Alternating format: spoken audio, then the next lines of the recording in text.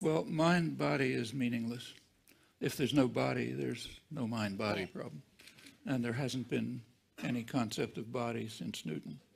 I mean, Newton still thought there was one, but as he put it, we haven't yet discovered it, meaning accounted for it in mechanical terms. But that's been given up, certainly by the 20th century.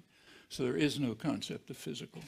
The term physical is just kind of like an honorific word, kind of like the word real when we say the real truth. It doesn't add anything. It just says, this is what serious truth. So to say that something's physical today just means you got to take it seriously. But there's no further concept of physical or material or body. So there can't be a mind-body problem. It's unformulable.